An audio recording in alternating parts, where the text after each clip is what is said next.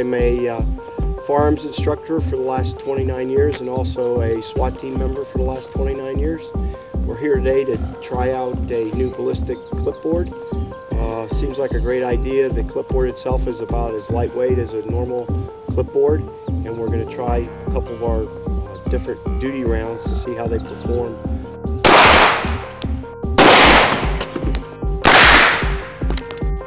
Really impressive results.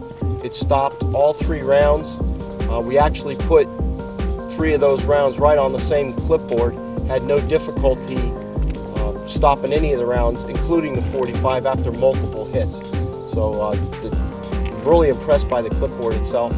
It actually catches the round when it's hit, and it's really impressive. It's really exciting new piece of equipment for street level officers to really have available to them.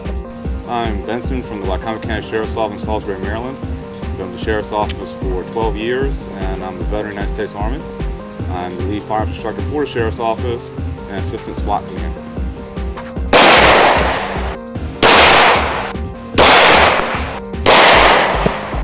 The last round fired was a 40 caliber, 165 grain Smith & Wesson round from a Springfield XT40 semi-automatic handgun.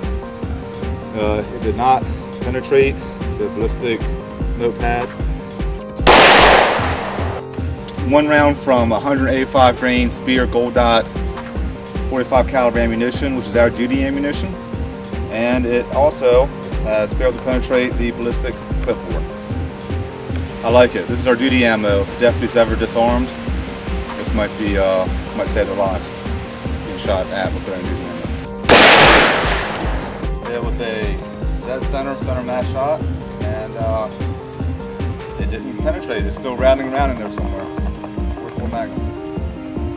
After watching this